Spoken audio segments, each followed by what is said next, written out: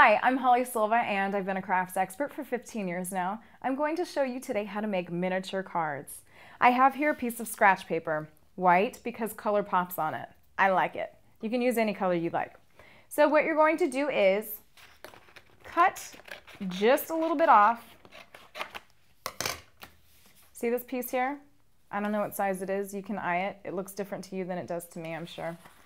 And you're going to fold it over. Just once, not too many times, just once. Make sure you get a nice edge on it with your scissors or ruler or book or anything that you've got handy. Probably scissors because you just cut the paper. And make sure that it opens properly. Yep, it opens properly. But guess what we're going to do? I like this size, but I'm going to show you something cool.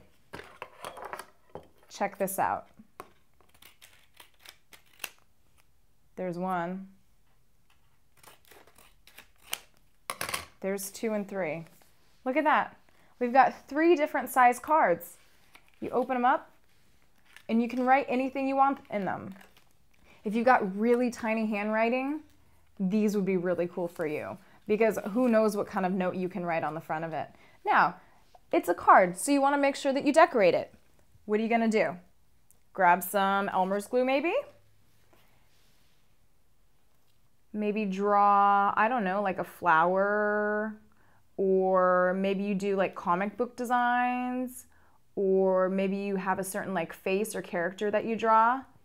A lot of you are really artistic and really super creative with what you got. And I know that anybody that you're gonna send these things to, they're gonna love it. So I put some Elmer's glue on it and look at what I'm doing. I'm adding glitter to it. I've got blue and I have, let's do blue and gold today, shall we? Now put it over another piece of paper so you don't waste all this glitter, because glitter can be overpriced sometimes.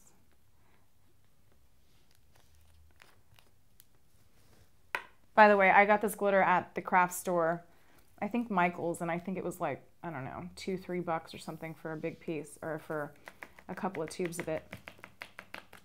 Check that out. How pretty that is. Nice, right? And you can write a little greeting on front, or you don't have to, but write something nice inside, or, you know, like I said, draw a picture or doodles or whatever you want to do. It's your miniature card, and that's how you do it. All different sizes, and you can, check this out. You want to make it even smaller?